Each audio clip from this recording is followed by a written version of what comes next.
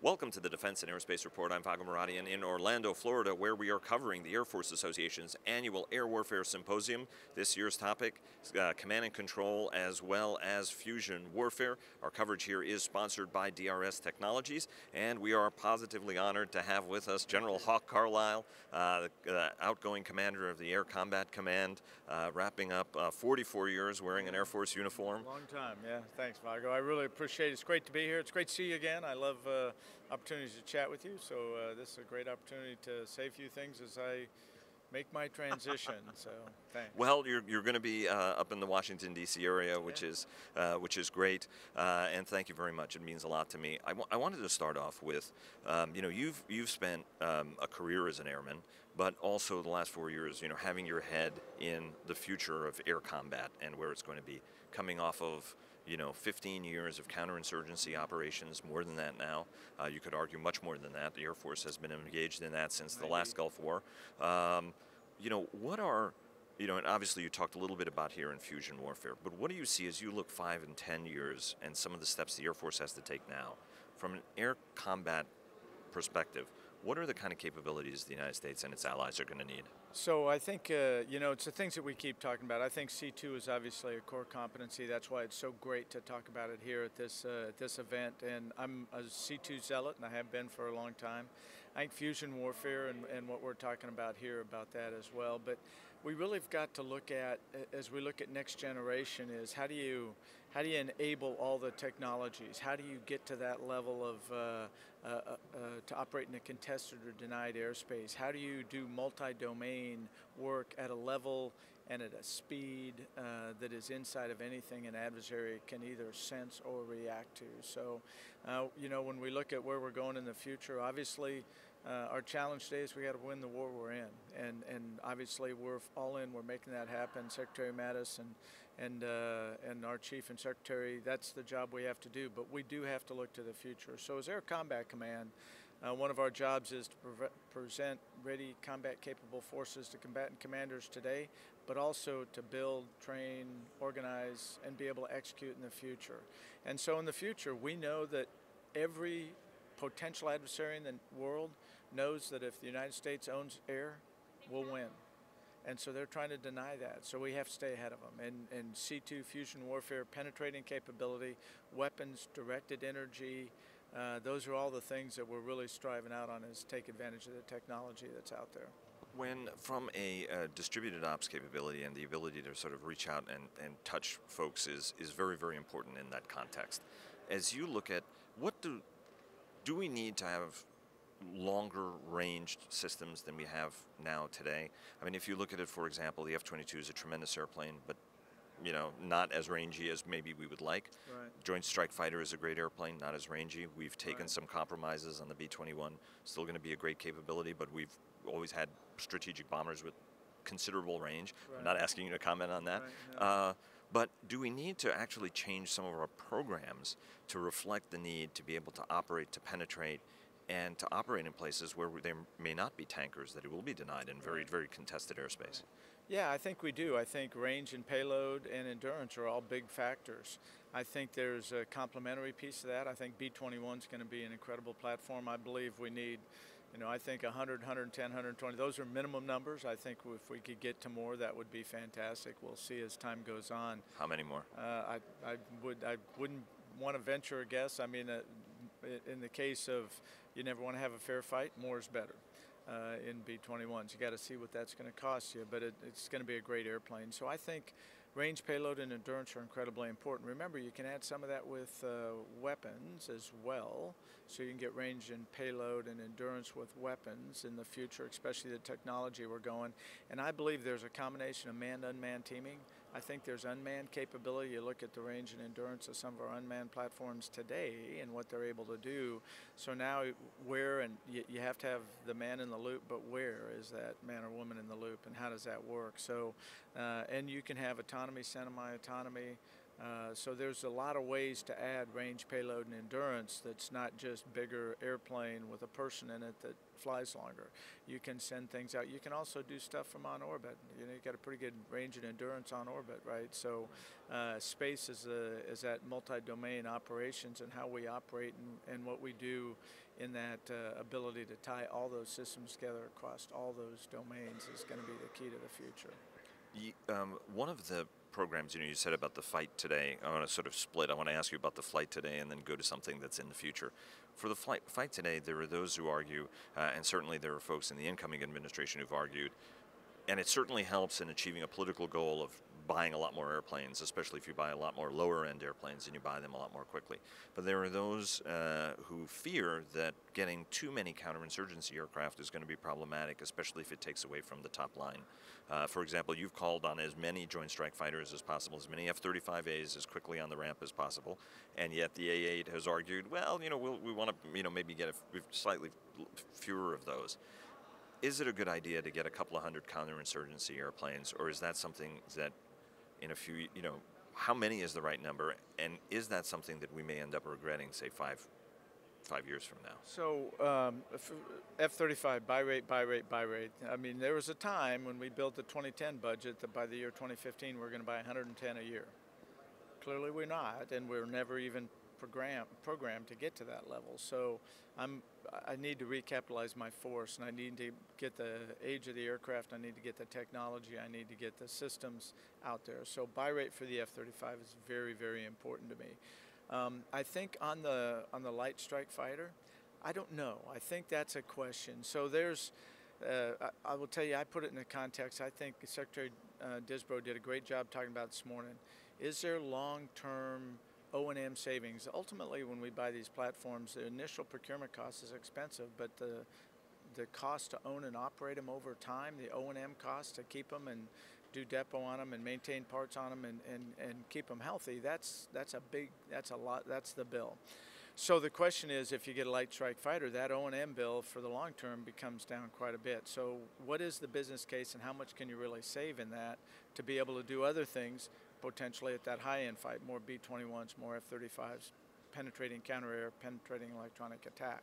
So there's a very valid argument for that. At the other end of the spectrum is the light strike fighter is it what the combatant commanders need? The threat environment we're operating in is getting worse, not better. So, even in the violent extremism, they're gaining capabilities. So if we have a light strike fighter, in the short term, it'll take money away from something else. And is it going to be what the combatant commander's going to go, yeah, I'll use that, bring that into the fight, or is the threat environment and the dynamics and what the combatant commanders want as a ready, capable force, does the light strike fighter meet that needs? That's one of the reasons we're going to do the test. And so I think there's some validity in the test to learn some of those answers. Penetrating counter-air, you mentioned that. Obviously, you were also PACAF, so that's a part of the world you're familiar with.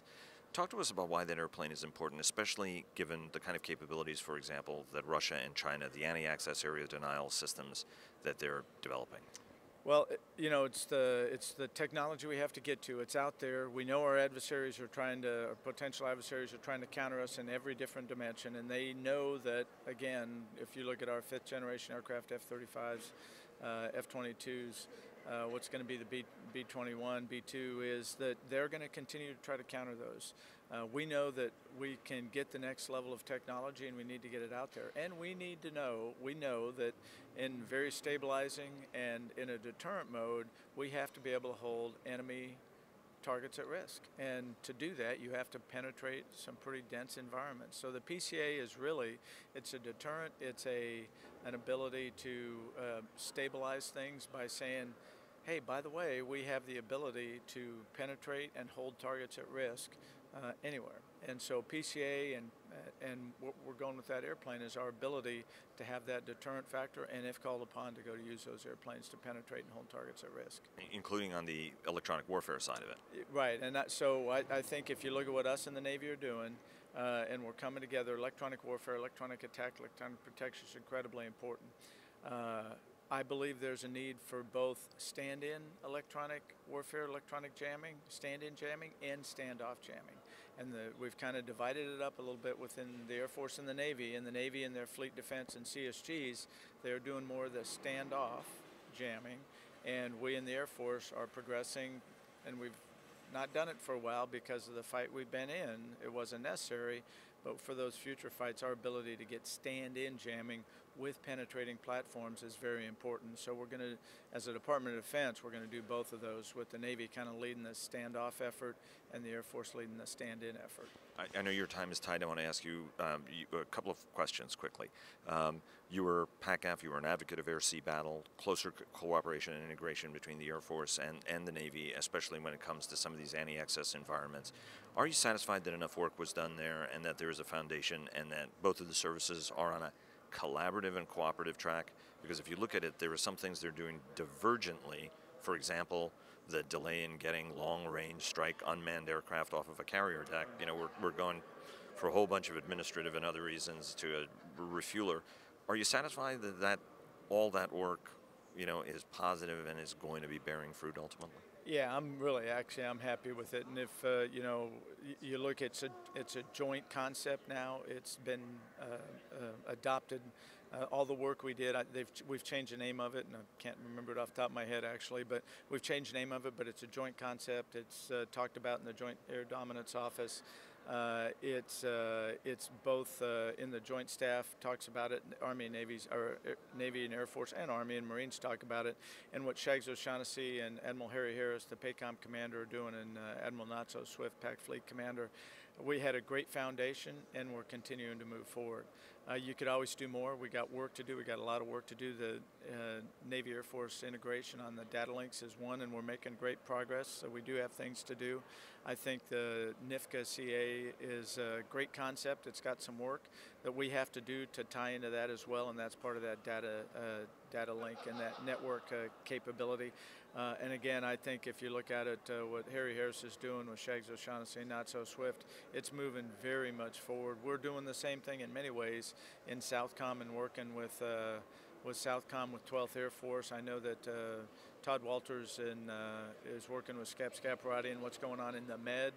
So I think air-sea battle was a great foundation. We've evolved it. It's getting better. We got a lot of work to do, but we're moving down the right path. What are the capabilities that our potential adversaries are developing that keep you awake at night?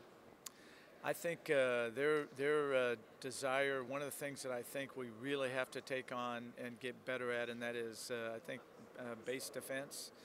Because we know that, you know, if you look at potential adversaries out there, their ability to do cruise missiles, ballistic missiles, to try to deny us basing capability, I think that's one of the ones. Integrated air and missile defense. There's some technology out there in directed energy where you can have a huge magazine for a low cost, and you can do some work to defend your bases. And to think that we could render all of their cruise missiles and ballistic missiles ineffective by some kind of robust base defense capability, that's a huge game changer. That, and then as we're moving out in the fighter force, is directed energy self-defense capability. So now those high-end SAM systems that are, if we can do something at a low cost, high magazine depth, that's very effective at defending our aircraft. Those are the two things that I think we can change the calculus drastically if we do base defense, integrated air and missile defense at the level we know we can do a lot, to include directed energy. We can do protection of aircraft with directed energy against the high-end SAM systems, and then as we move forward on electronic warfare, those are the three things that I'm really looking to work for. Last question, an important cultural one. You know, Dave Deptula and I were talking, and he made a great point. 85% of those wearing the uniform now came in since 9/11. They've known counterinsurgency. That's been the focus. Your generation was very much peer on peer. You had World War II mentors, Korean War mentors, Vietnam era mentors who brought you up, and you guys were, you know, you graduated in 1978, which was kind of the peak of the height of the Cold War. A lot of tensions going on, and so everybody's head was in the game. And the Vietnam generation had a lot more in common with the World War II generation. They got shot at. 7,000 aircraft were shot down in that war. 15 B-52s. What is the change that needs to happen in the Air Force to get back into that cutting-edge mindset of high intensity, big league, state-on-state potential conflict? Well, it's first of all, I'd tell you that we have incredible airmen, and so the warrior ethos that is in all of our airmen across the entire spectrum, what the United States Air Force does in the joint team is extraordinary. I think we as a nation. It's not just the Air Force, it's a nation, it's all the services, Department of Defense, it's the whole of government. As we look at near peer or peer competitors, we have to start looking at what it takes to do that. Our airmen are incredibly smart, and that warrior ethos that they've developed, and we are the most combat experienced fighting force in the history of the world. Having gone through it, we've gone in case of the United States Air Force. We deployed in August of 1990, and we haven't been home since. So that ethos is there. I think we as leadership, we as the administration and Secretary Mattis and General Dunford we've got to acknowledge that there is people that understand the way to counter the United States is you have to get to that high end. We have to acknowledge that we're going to have to continue to lead, that our technological gap or advantages are going to be dwindled over time as adversaries continue to try to counter us. The good news for us, I will tell you, is we always lead the way. People copy us. You see the picture of the J-31 and the F-35 side by side, and people go, wow, look at how much stuff they took from us and look at how much they copied us. And you go, yeah, they did, but they copied us because we lead the way. And so we just got to stay on that. And I tell you, that's what our airmen want. That's what our nation has to do is we have to acknowledge that we still have to be the people that we're the best because of the way we think, and we have to keep thinking of what's next and how do we get to that next capability because our adversaries are going to keep potentially chasing us in that. 40 years in uniform, what are you reflecting back on? What are you remembering, and what are you going to do next? And what are you going to miss? That's a multi-part. You can take it any way you want. So I will tell you, I won't take too long because I can talk about this for hours. I'll start talking about it next week at my retirement. I would tell you that I'll miss people. The quality of the people that are in our United States Air Force is unbelievable. I've sat at the table with the leadership in the Air Force since I was fortunate to have my last two jobs since summer of 2012. And I will tell you that the quality of the people we have leading our Air Force and the quality of airmen we have in our Air Force is extraordinary. It's the greatest organization in the world, and I love them, and I'm going to miss every bit of the opportunity to see those men and women every day. I would tell you that I think the part for me is I owe the Air Force. It's not the other way around. The opportunities the Air Force has given me, the gratitude is all mine. I said it the other day, I'm, the youngest kid of a cross-country truck driver, and I got to do things and be with people and be part of something that mattered, made a difference in the world, and I got to do it with the greatest people in the world, and I have had opportunities beyond belief, and for that I am eternally grateful to our Air Force. And what are you going to do next? That's a good question. I'm going to start taking orders from my wife in every realm. We're going to move to the Washington, D.C. area in Northern Virginia. I'm going to go spend a month in Scotland, take care of my grandbabies for a little while, and rest, I think, for a bit of time. Sir, thanks very much. Thanks always for your accessibility. Thanks for your insights, and thanks very much for your service. All the best for what's ahead for the family. Thanks, Vago. I appreciate it very much. You take care. Look forward to seeing you more. Yes, sir. Thank you.